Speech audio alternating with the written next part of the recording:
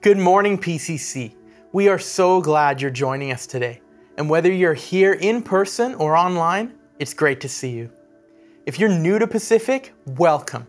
We would love to connect with you. So please let us know in the chat where you're from. Or if you're at the church, come say hi after the service. Today, Jon is continuing on in Matthew with our series entitled, Behold, the Kingdom of Heaven. We'll hear today about how Jesus' presence means the kingdom of heaven has come near. And we are excited to see as we continue on through this series, how His presence will be manifested in our midst. If you're at the church, we're going to stand together as we sing. And I invite you to consider that as you're at home as well. As we engage our bodies in worship, we testify to our souls and to each other that God is worthy of our praise, and we respond to His holiness with our whole selves. As we begin today, would you join me in our call to worship, which is taken from Psalm 99, responding with the words in bold. The Lord is King, let the nations tremble. He sits on His throne between the cherubim, let the whole earth quake. The Lord sits in majesty in Jerusalem, exalted above all the nations. Let them praise your great and awesome name. Your name is holy. Mighty King, lover of justice, you have established fairness. You have acted with justice and righteousness throughout Israel. Exalt the Lord our God. Bow low before His feet, for He is holy.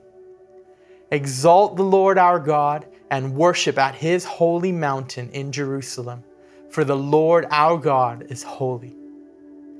Amen. The Lord our God is holy.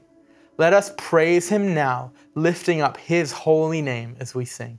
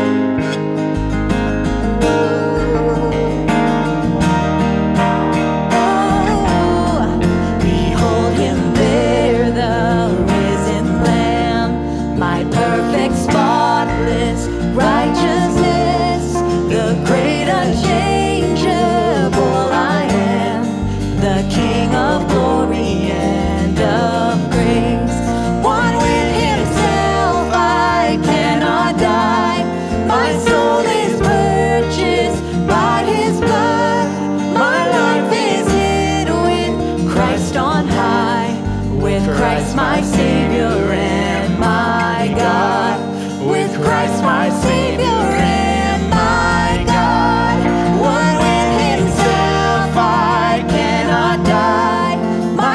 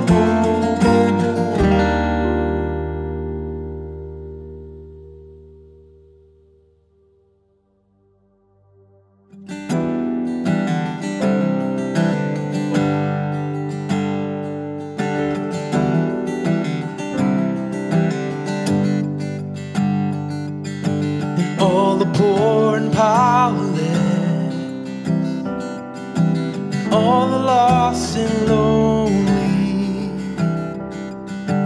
all the thieves will come confess and know that you are holy, and know that you are holy.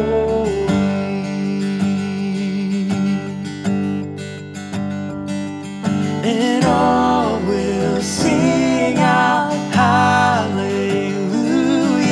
and we will cry out hallelujah, and all will sing out hallelujah, and we will cry out hallelujah.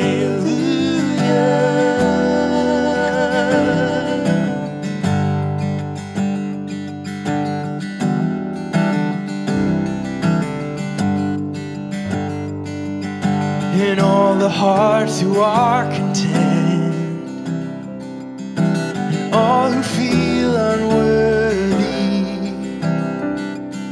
and all who heard with nothing left, will know that you are holy.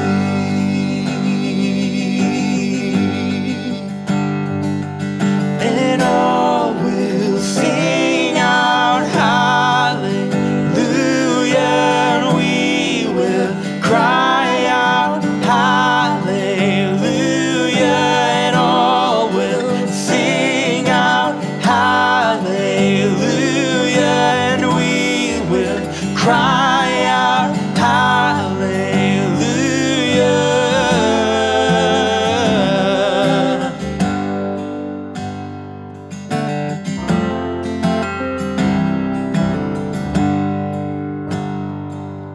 And shout it, go on and scream it from the mountains, go on and tell it to the masses that He is God. And shout it, go on and scream it from the mountains, go on and tell it to the masses that He is God. Oh, and shout it, go on and scream it from the mountains, go on and tell it to the masses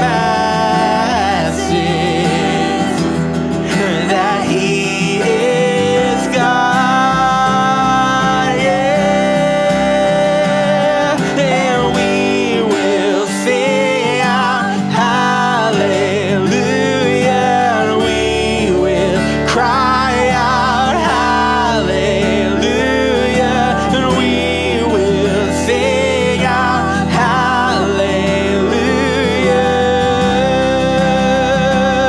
Yeah, and shout it, and go on and scream it from the mountains, go on and tell it to the masses that He is God. Oh yeah. And shout it, go on and scream it from the mountains, go on and tell it to the masses that He is God.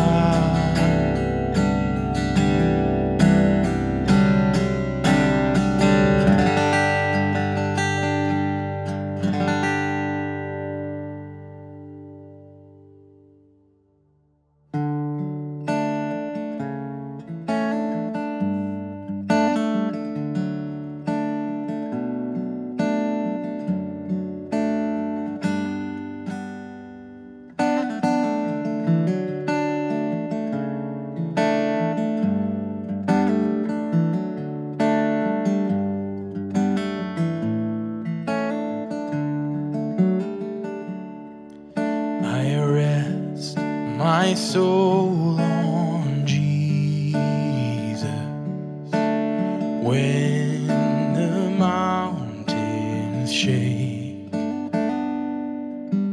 I put my trust in Jesus the moment I awake.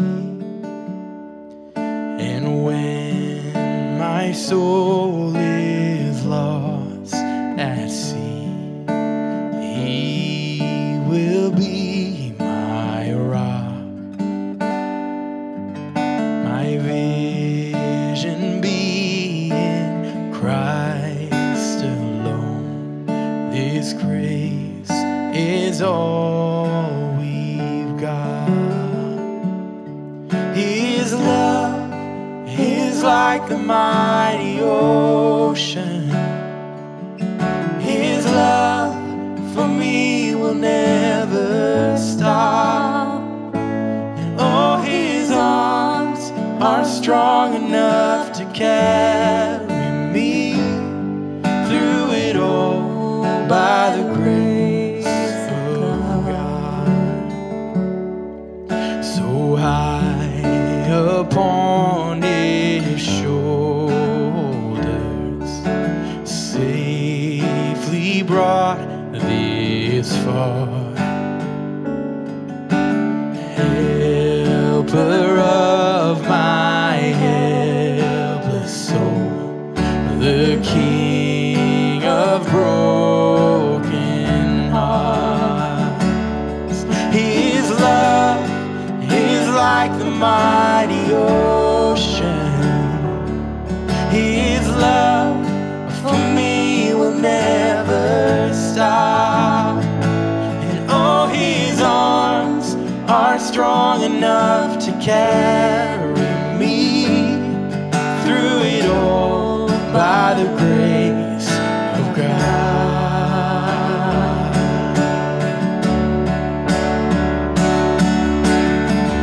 You are the passion of my life, Lord Jesus. You are the song within my soul, my strength, my hope, my all in all is you, Jesus, you.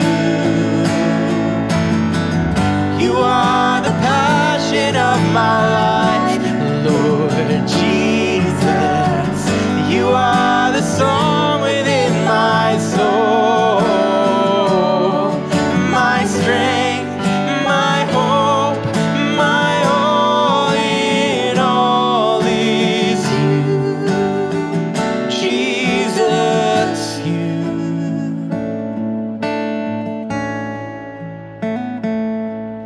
When breath grows still and night draws near, I will not be afraid.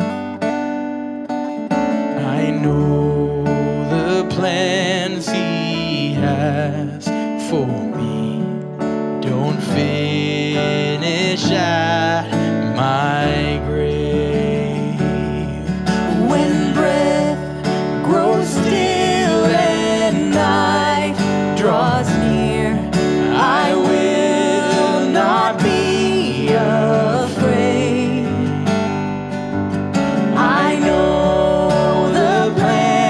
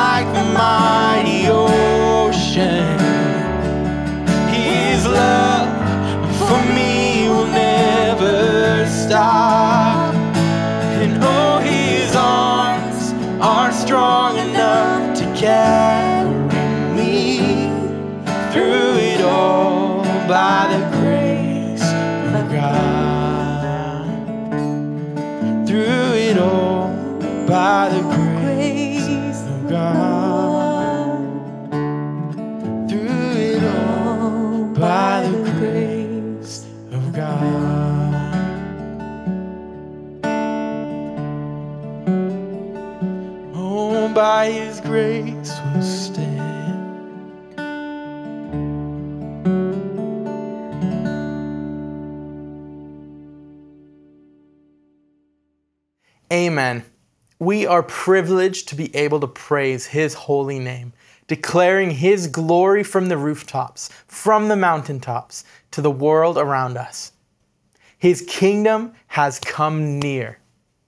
Now, as we come to our offering, we pray that God's will would be done here on earth as it is in heaven, and we trust Him to give us today our daily bread. Let this offering be a symbol of that trust as we give financially, which you can do at the link below, through the Pacific app, or if you're at the church by placing your offering in the basket on the table at the back. We ask God to bless these offerings and use them for His kingdom work and to bring glory to His holy name. Join us now for our prayers of the people. Let us offer our prayers together now, uniting our voices with Christ who perfects our prayers. Lord, you are our good shepherd. We lack nothing. You make us lie down in green pastures. You lead us beside quiet waters. You refresh our souls. You guide us along the right paths for your name's sake. Even though we walk in the dark valleys and times, we will fear no evil, for you are with us. Your rod and your staff, they comfort us. You prepare a table for us in the presence of our enemies. You anoint our heads with oil. Our cup overflows. Surely goodness and love will follow us all the days of our lives, and we will dwell in the house of the Lord forever. You, Lord, are our rock and our salvation. You are our great King who is above all. You created this earth and hold all things together. Nothing is uncertain for you. Together, as a body of believers, we have hope for the future. You are our light on any dark day. And the days are dark right now. There's so much that causes confusion and discord in the world. So much that causes us anxiety, fear, and deep sadness. Holy Spirit, we need your help. Thank you, Lord God, for your great love, for your word, and for the gift of the Holy Spirit. Some of us are so desperate for hope right now. Some of us are feeling worn down by these challenging times. Some of us feel so distant from friends and family. We turn to you and pray for comfort from your word and from your Spirit. Your Spirit guides each of your followers in unique work, like parenting, leading, caring, educating, protecting, serving, and counseling. Without your Spirit, we would crumble, fade, and fall apart. We humbly acknowledge that we need you in all that we do. Thank you for the unique calling on each of our lives. We pray for a sense of renewal and hope as we move through the fall and into winter. Be our inspiration and guide in our callings. May we bring glory to you in all that we do. You are the light of the world, and our hope is in you. We pray that our neighbors, co-workers, friends, and family may know you as their source of hope and the light of the life. We think of them now as they come to mind. And we thank you for how you provide for our every need, for finances, for resources, for community. You are so generous with us. Help us to be generous with others. Now, O great God, bless Pastor Jon as he presents your word to us this morning. Help us to not just be hearers of the word, but doers as well. Anoint our eyes to see your image residing deep within each person we meet. Anoint our ears to hear the cries of all who surround us, especially the needy. Anoint our hands to do gospel work. Anoint our lips to speak gospel peace, so that in all ways, in all times, in all places, we may glorify you. In the name of Christ alone, we boldly pray. Amen. Well, good morning, Pacific. Praying that God is blessing you as you are worshiping together with your community. And we are digging into the scriptures again around this theme of behold, the kingdom of heaven. And we are looking at the Gospel of Matthew. And I trust that you've been able to join us as we've been carefully going through chapter by chapter how Matthew is revealing to us that the kingdom of heaven is in fact real. If it was a real kingdom that Matthew said was coming in Jesus Christ at that time, then we have to believe that that real kingdom is for today too. This is something bold that Pacific we've been united in as we are moving forward in these days in which we live in. What are we united around? We're united around this reality that we want to see the kingdom of heaven come in our time that we live in and in our place and here at Pacific. And I love that we are doing that. We're praying every day to see God's kingdom come. In chapter 4, we looked at Jesus Christ is in fact the Messiah.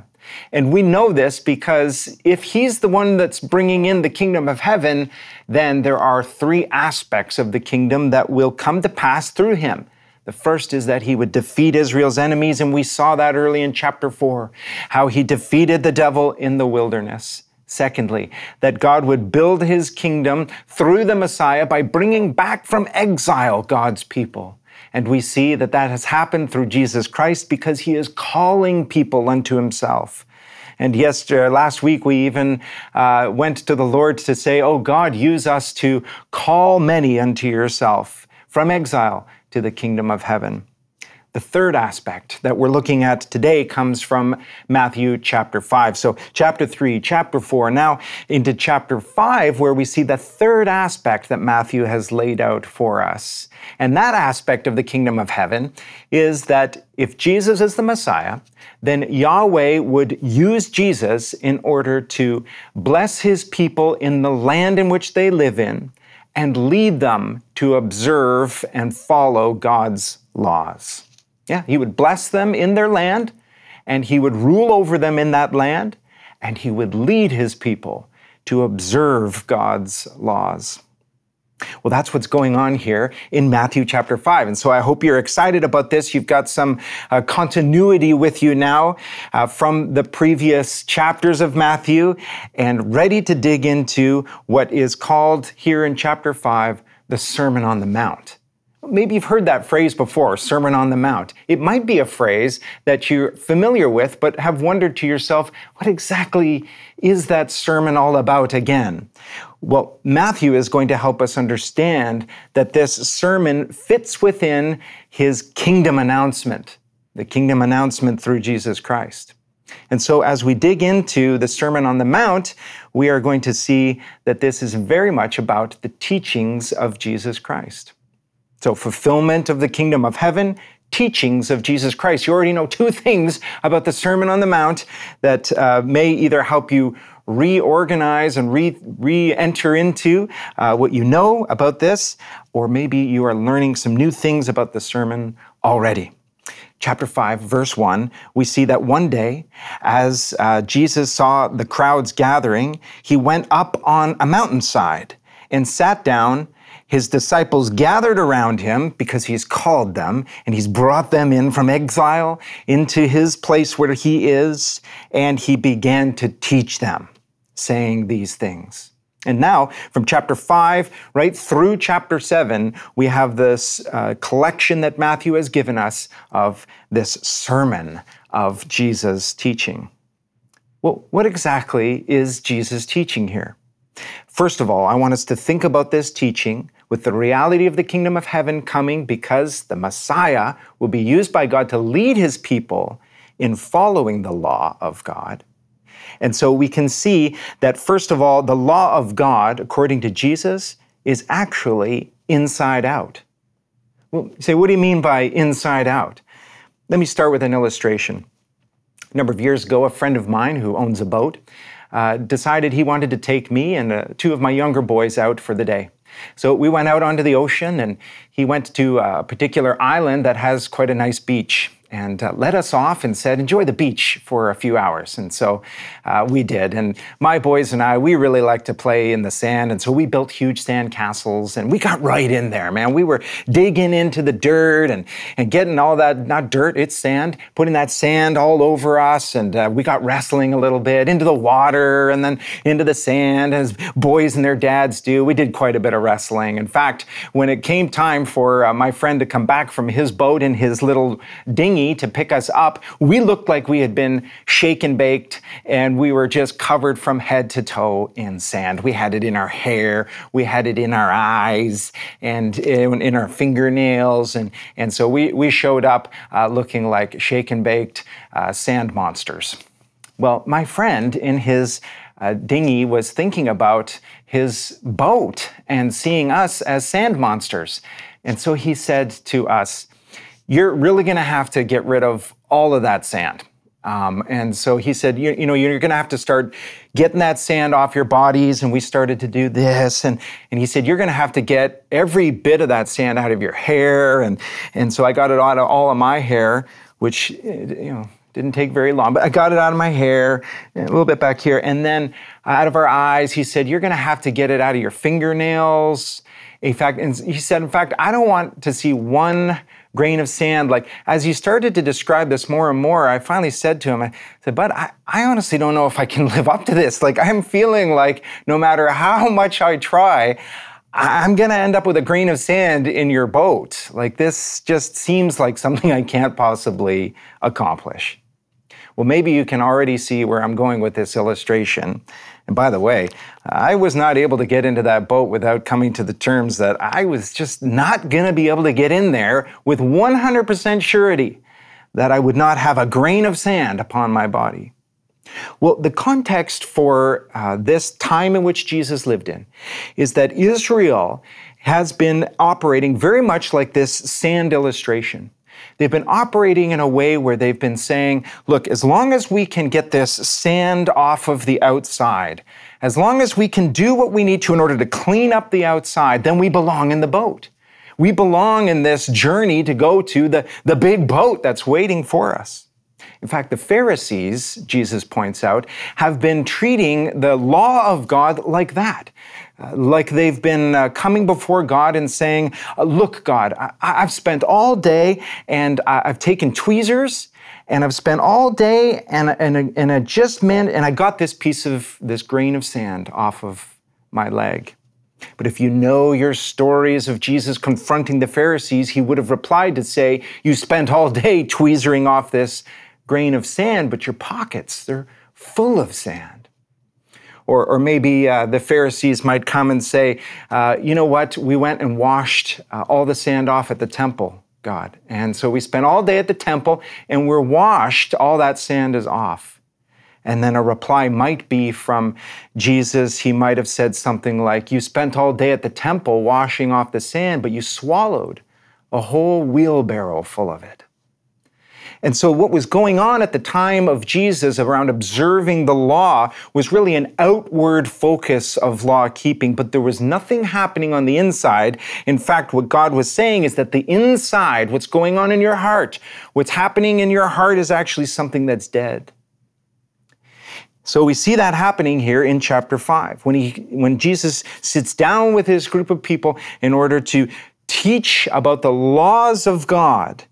What he begins to teach about this is that the context in which he's living in is an Israel that has in fact lost its inner connection, its inner love, its inner passion for God, and in fact, the following of God's law from within, from inside out. So you explain that a bit, John. Well, I can, because how Matthew lays it out for us is, beginning in chapter 5, we see the Beatitudes. And we looked a little bit at that last week, how God is blessing those who come into the land, who are called from exile into the land. There's a blessing for them. And that blessing is because they followed him. There's an inside reality to this. And that inside reality is about following Jesus. Yeah. And so we see that in chapter 5, verse 11. God blesses you when people mock you and persecute you and lie about you and say all sorts of evil things against you because you are my followers, not because of your observance of these laws, but because you're my followers, this inside reality. But the very next paragraph after the Beatitudes shows us this context of washing the outside, but the inside being something that is rotten. In fact, how Jesus illustrates it is with salt and with light. So let's jump back into the passage then in chapter 5, verse 13 says, "You are the salt of the earth, but what good is salt if it's lost its flavor? Can you make it salty again? It'll be thrown out and trampled underfoot as worthless." And so what good is this following of this observance of God's laws when there's nothing going on in the inside? It's like salt that's lost its saltiness. Here's the second way that Jesus illustrates it, and Matthew lays it out perfectly for us. The next paragraph is illustrating it with light. "You're the light of the world, like a city on a hilltop that cannot be hidden. No one lights a lamp and then puts it under a basket. Instead, a lamp is placed on a stand where it gives light to everyone in the house. In the same way, let your good deeds shine out for all to see, so that everyone will praise your heavenly Father." But the reality of what Jesus was seeing was that Israel had lost its saltiness, that there was something rotten inside, and that Israel had hidden the light of Yahweh that was always intended to be shone out for the nations to see. And that light has been hidden from those that are around Israel, and this is something that God has not intended from the beginning, but that his teachings are now going to show us that is in fact his direction. His direction for us as believers and followers is that the law of God is actually followed inside out. We say, John, explain this a little bit more, this inside out thing.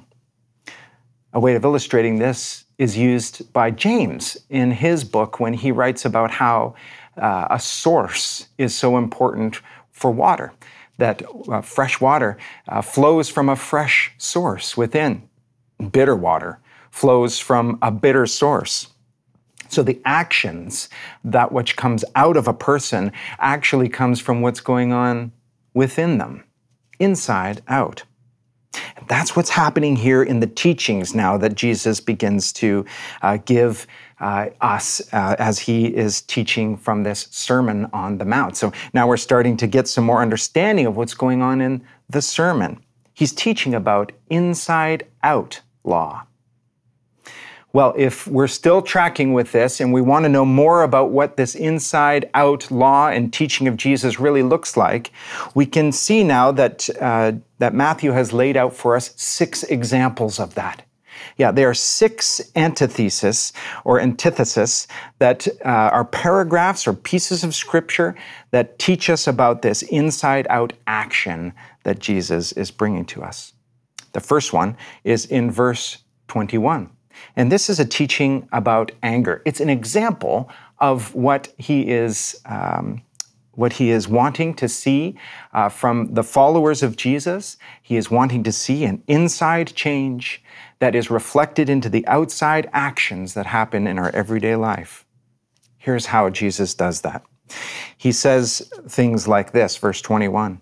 "You have heard that our ancestors were told, 'You must not murder.' That's an outside action. Don't murder somebody. If you commit murder, you're subject to judgment. But I say, even if you are angry with someone, you are subject to judgment. If you call someone an idiot, you're in danger of being brought before the court. That's an outside action. Call someone an idiot. You're in danger of being brought before the court. And if you curse someone, in your heart, if you look at someone and you curse them, you're in danger of the fires of hell." And so this is very serious how God is giving us an example here through Jesus in his teachings that the outside action of murder is actually coming from within a source that is in fact rotten.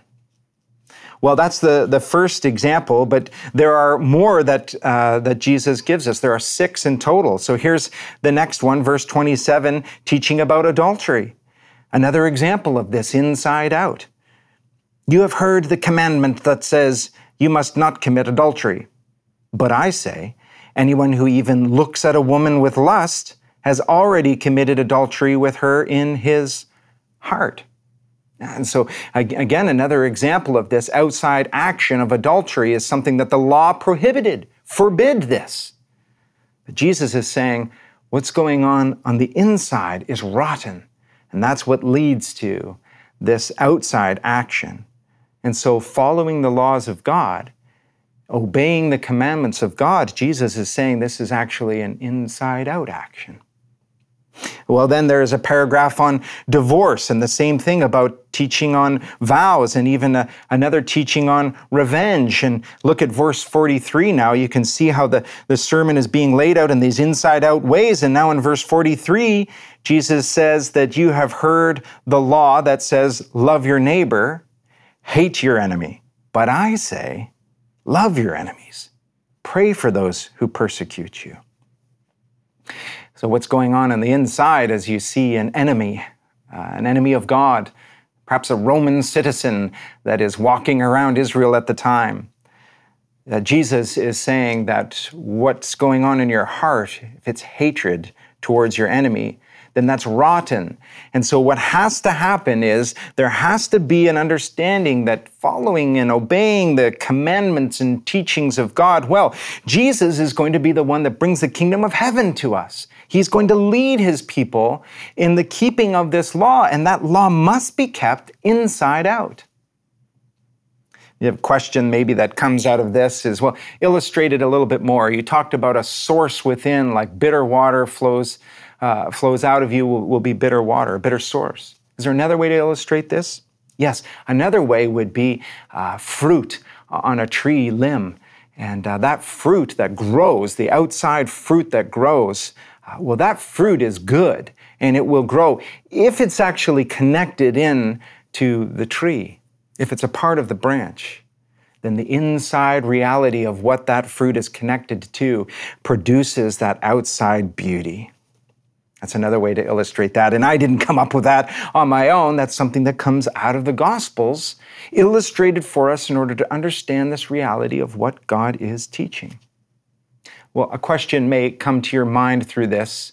A question like this: does only the inside matter then?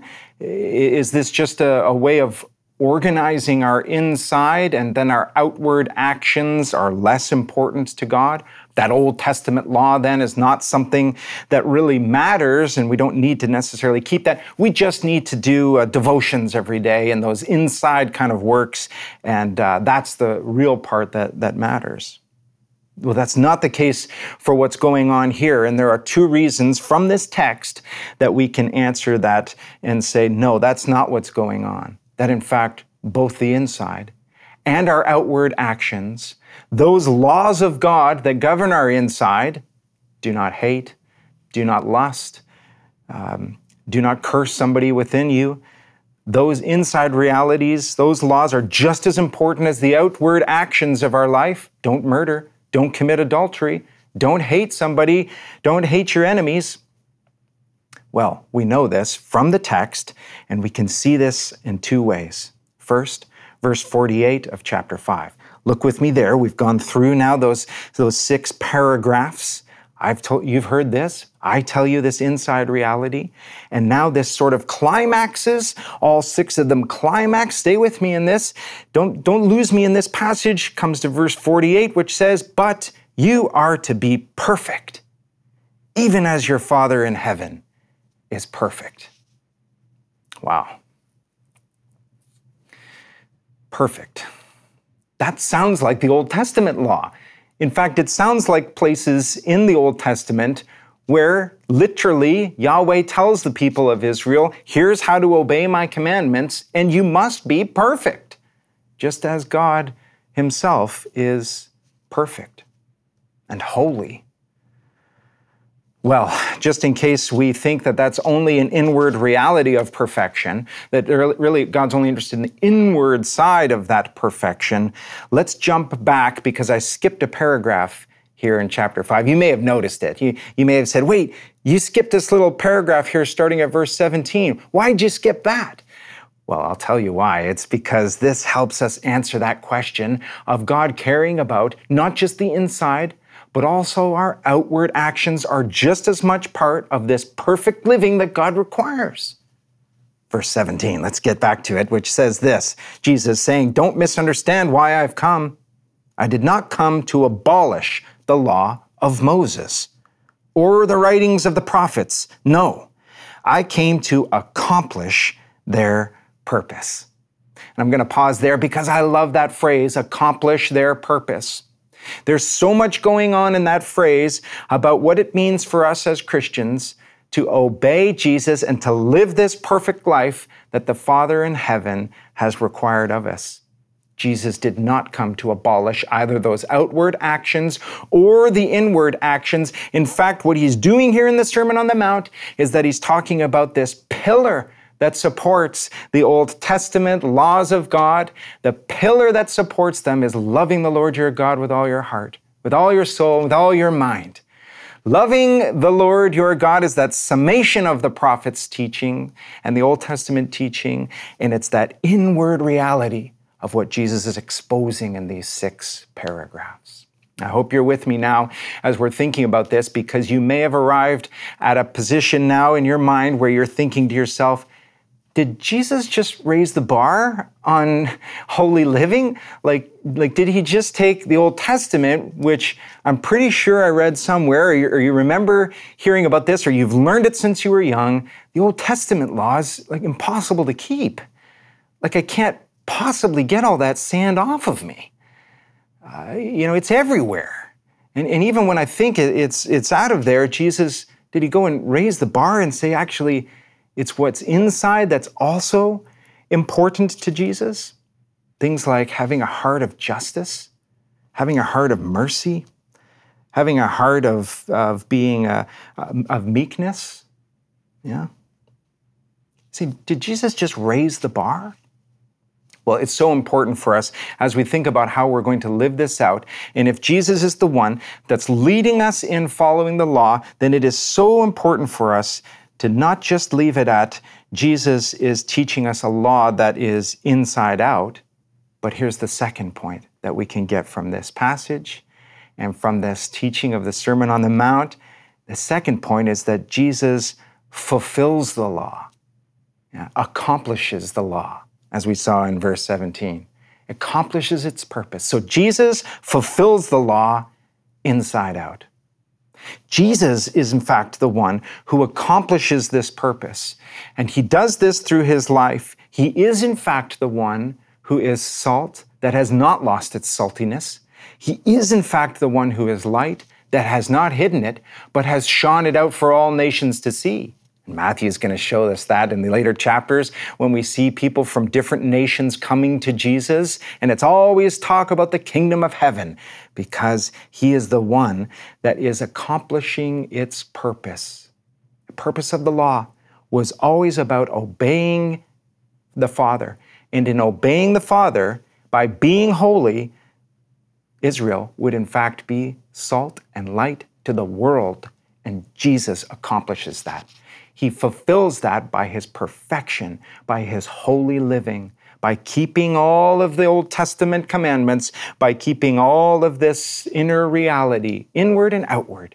Jesus is the one that accomplished that. That's why we call him Savior. That's why we call him Messiah. That's why we Christians are always on about him and are always looking to him, because we know that he is the one that accomplished its purpose. I don't want us to miss this. It's something that I think deserves another illustration.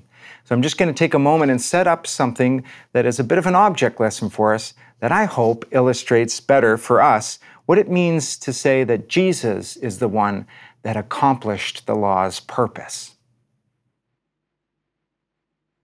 So Jesus fulfills the law inside out. How do I illustrate this? A number of years ago, I was talking with somebody in their driveway, and he said to me, "Jon, am I going to go to hell?"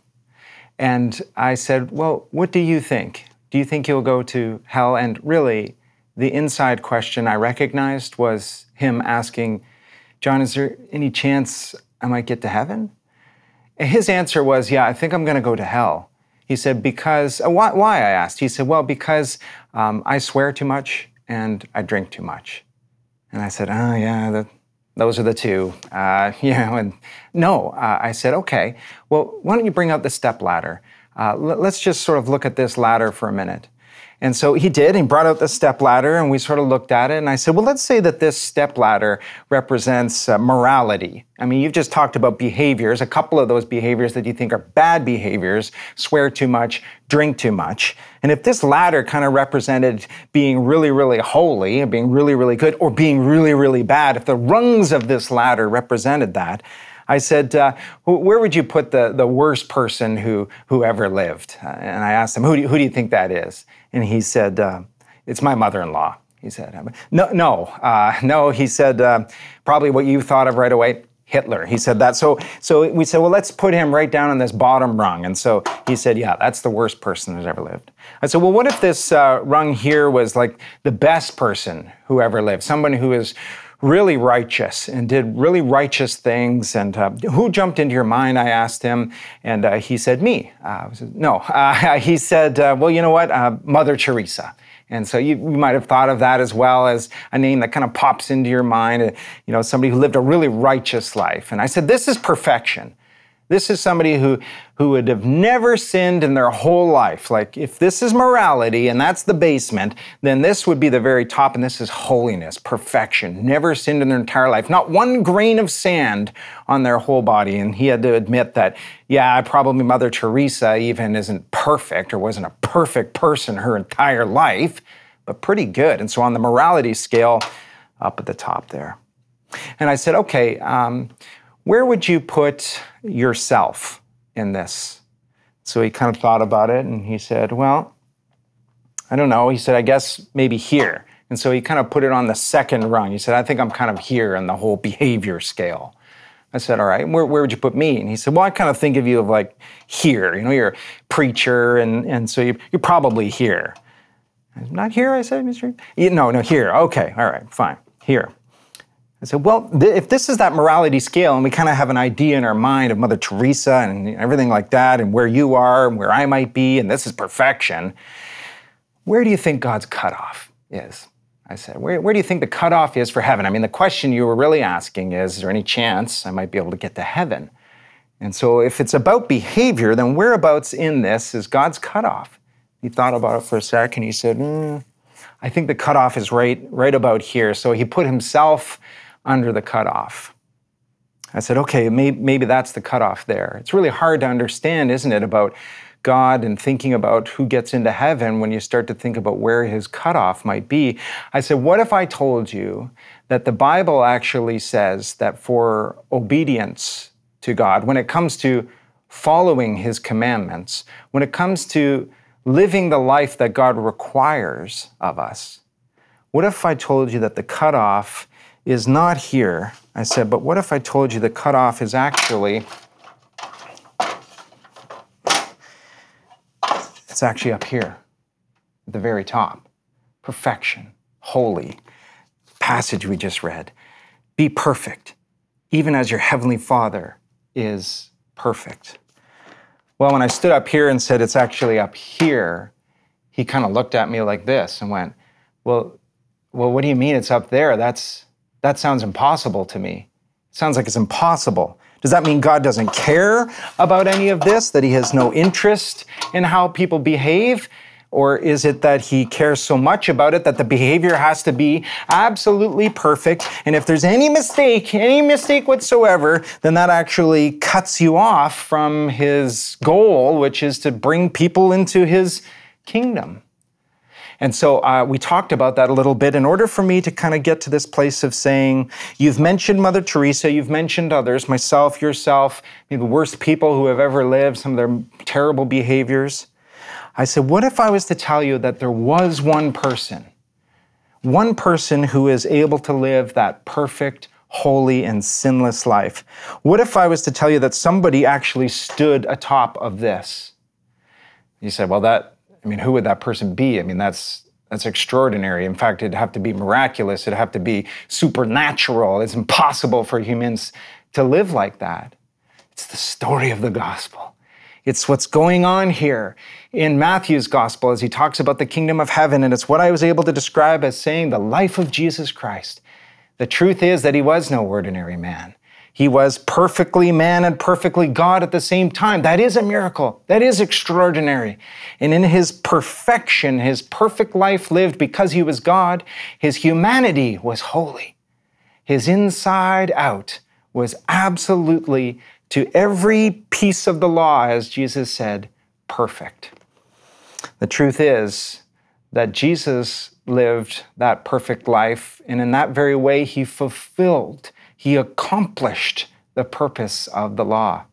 Well, I remember my friend looking at the top there and thinking about that, and then he said, well, so only Jesus gets in? Is that the deal then? Like only he was able to do it and everybody else is cut off? That's God's cut off?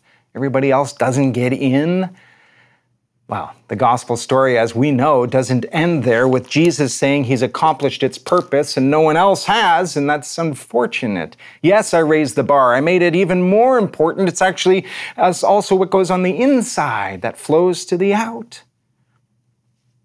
Well, the truth of the gospel we know is that because Jesus, in verse 17, says that he's accomplished its purpose, we know that Jesus' intention has always been to call people to his land, the second part of this kingdom of heaven reality, to lead people in observing the law by calling them unto himself. That land is, in fact, himself, calling people unto himself.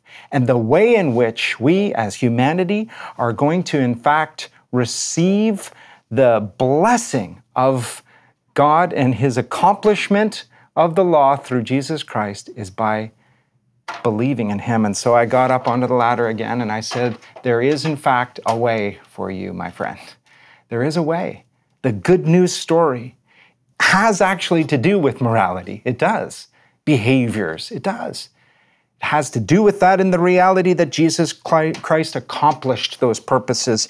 And so he stood atop of this, and then I got right up there, and I'm just going to try to get up here now and do not stand. All right, I won't stand on there, but I got right up on that ladder and I said, the good news story is that Jesus stands atop here and calls you forward. Think of the Sistine Chapel painting of God reaching down with his great power and might and majesty and holiness, reaching down to humanity. Well, Jesus is in fact a much bigger picture and better picture of God and his great plan for humanity to reach down to those who say, I'm not able to be that perfection. I can't possibly, not inside or out. But in fact, that is accomplished through Jesus Christ, and we are the ones who receive that as though God draws us up to this place of holiness, as though he calls us up to this place as his followers to be in what we know as the holiness of God himself. So we receive this. We receive this by believing in Jesus Christ. So the Sermon on the Mount really is an incredible way for us to learn both that God cares about what we do, but actually what he cares about is an inside-out reality, and that inside-out reality begins with believing in Jesus Christ. And when we believe in Jesus, here's the third thing that we see from this sermon and from the gospel itself, is that those who follow are blessed inside out. Well, this brings us to the bigger picture of the new covenant, doesn't it? Believing in Jesus Christ is a new covenant reality where God accomplishes three things within us. And those three things are accomplished by believing in him, and we can't miss them today as we conclude. Here's the first. In the new covenant reality, by believing in Jesus Christ, our sins are forgiven.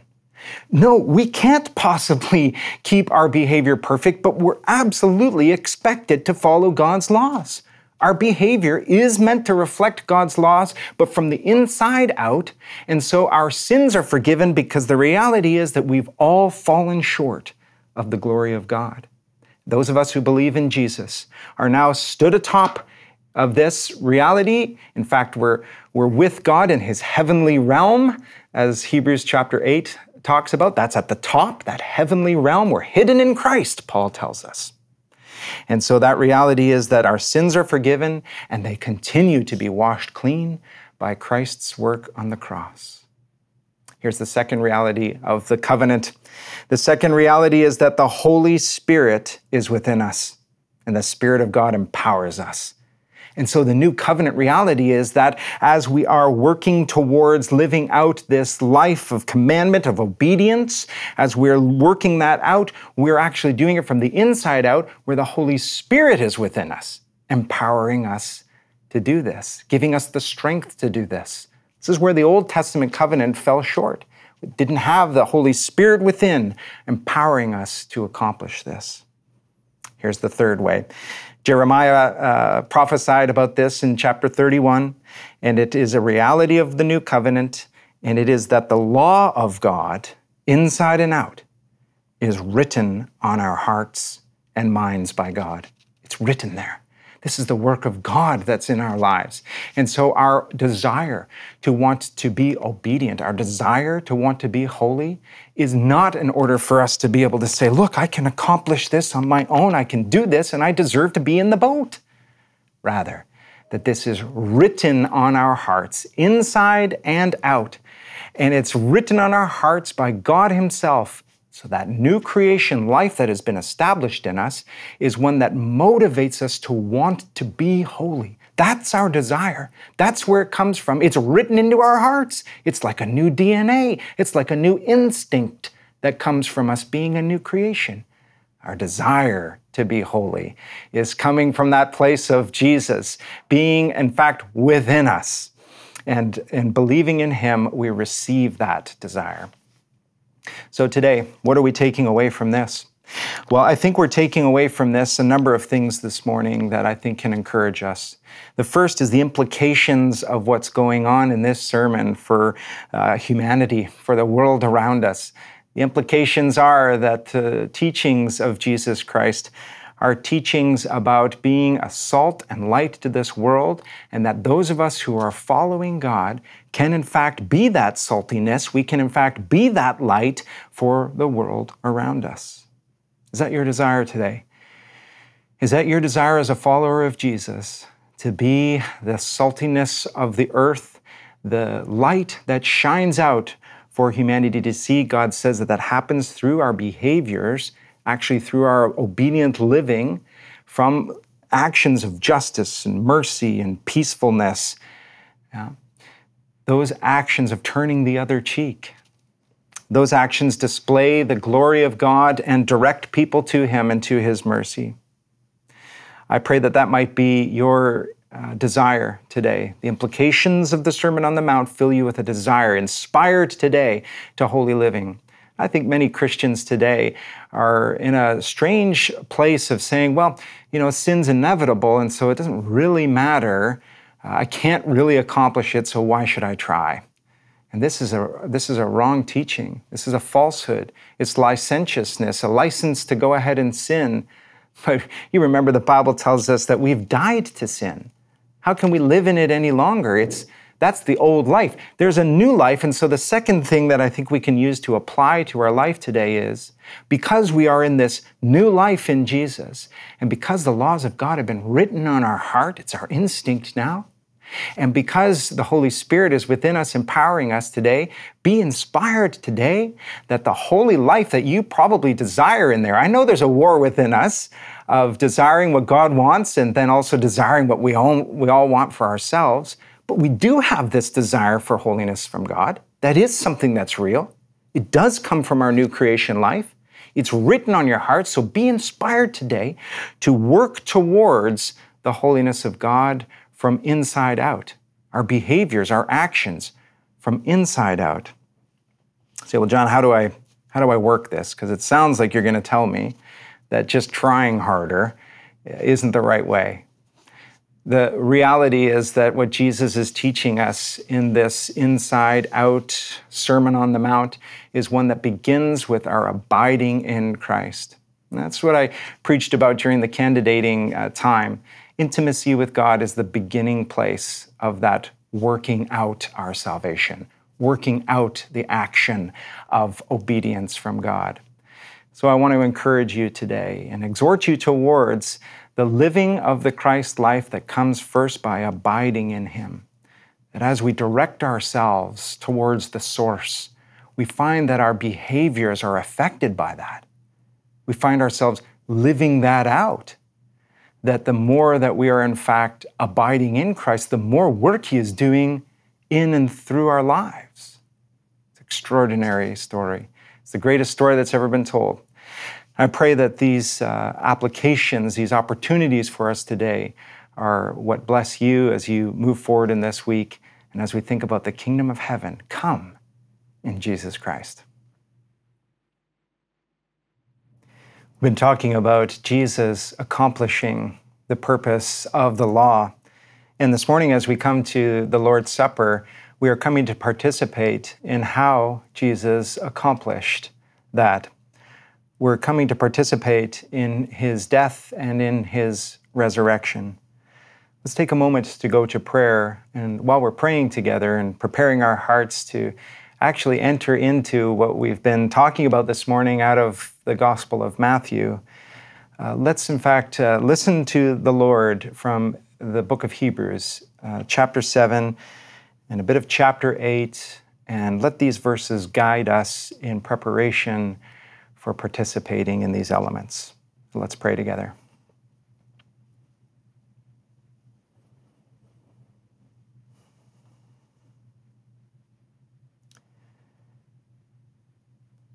The Bible says, yes, the old requirement about the priesthood was set aside because it was weak and useless, for the law never made anything perfect. But now we have confidence in a better hope, through which we draw near to God. And so we do this morning, draw near to you. Oh God, we draw near to you through your Son, Jesus. Participating of the Lord's Supper is an action for us, God, a behavior for us of this inner reality of our love for you.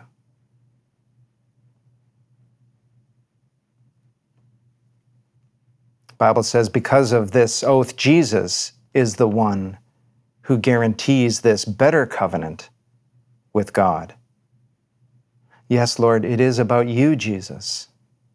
This is the way in which we desire to live.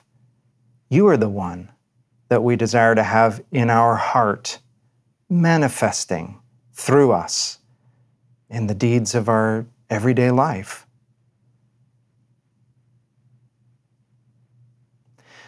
There were many priests, the Bible says, under the old system, for death prevented them from remaining in office.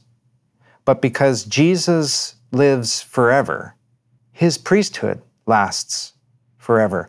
Therefore, He is the one who is able, once and forever, to save. Those who come to God through Him, He lives forever to intercede with God on their behalf. And today, dear Lord, we are so grateful for the forgiveness that you have given us, the reality that you have saved us. We really believe in that. As we participate today in this bread and in this cup, Lord, we remember that you've saved us. The Bible says that He, Jesus, is the kind of high priest we need because He is holy and blameless, unstained by sin. He's been set apart from sinners and has been given the highest place of honor in heaven.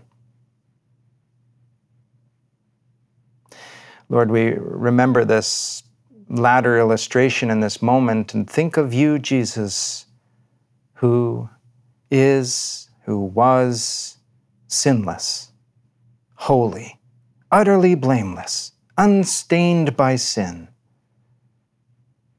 We think of you in your place of honor at the right hand of God in heaven, the majestic throne of God in heaven. There, Lord, we stand with you because you've drawn us in. We are there with you because of your wonderful act of the cross and the empty tomb. Thank you, Jesus, for fulfilling the law. Thank you, Jesus, for leading us in this new covenant way of observing the law, following the law, and keeping through you the law. And thank you, dear God, for drawing us into your place, your land, into your very presence. In Jesus' name, amen. Jesus took bread with his disciples. He broke this and said that this is my body broken for you, his action on the cross. He also took the cup and said this cup is a cup of the new covenant, his blood poured out for us. Today, as we participate, let's be reminded today and enter into the reality of our life through Jesus Christ, inside and out.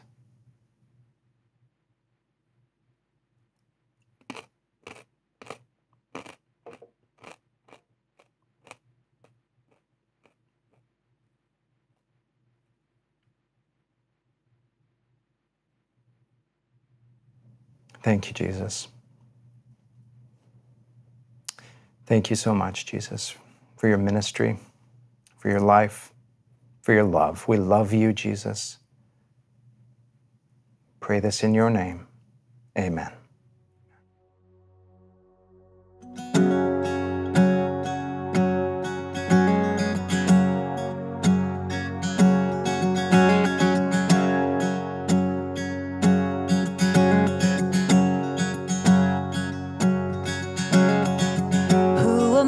That the highest king would welcome me.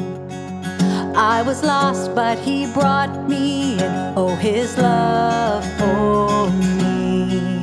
Oh, his love for me.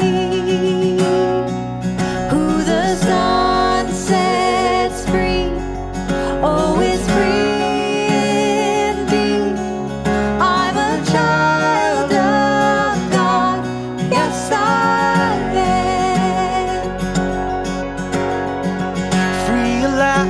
Has ransomed me, his grace runs deep. While I was a slave to sin, Jesus died for me. Yes, he died for me. Who the Son sets free, oh, is free indeed. I'm a child.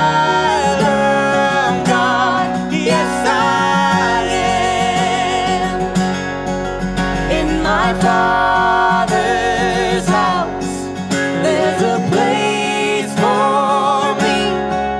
I'm a child of God, yes I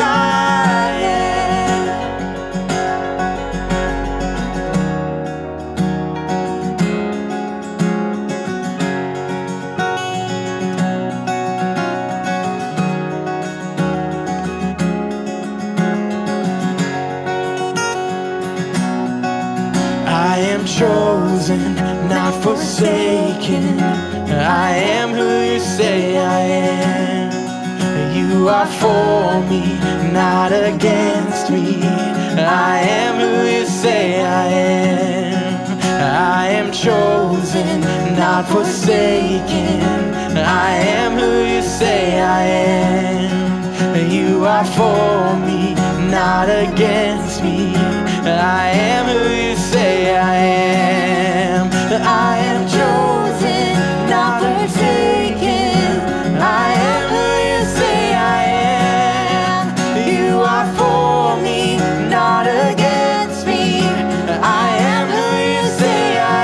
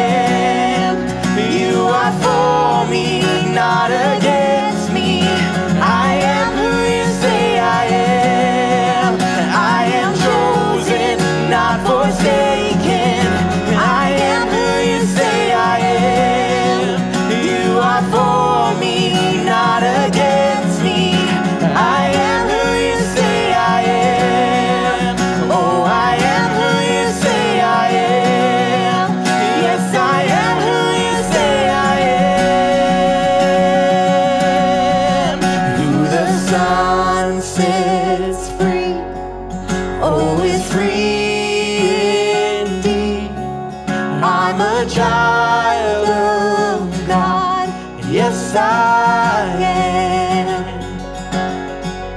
In my Father's house, there's a place for me. I'm a child of God, yes I am.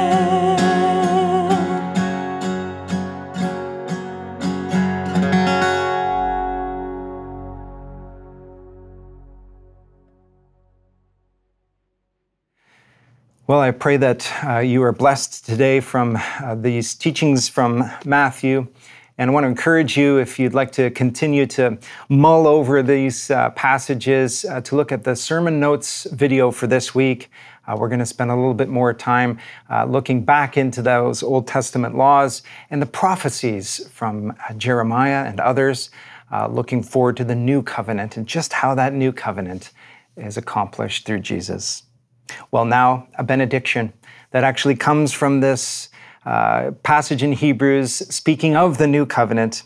I pray that this is a blessing for you as you leave for this week that God has for us.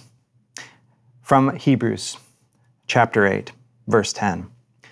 But this is the new covenant I will make with the people of Israel on that day, says the Lord. I will put my laws in their minds. I will write them on their hearts.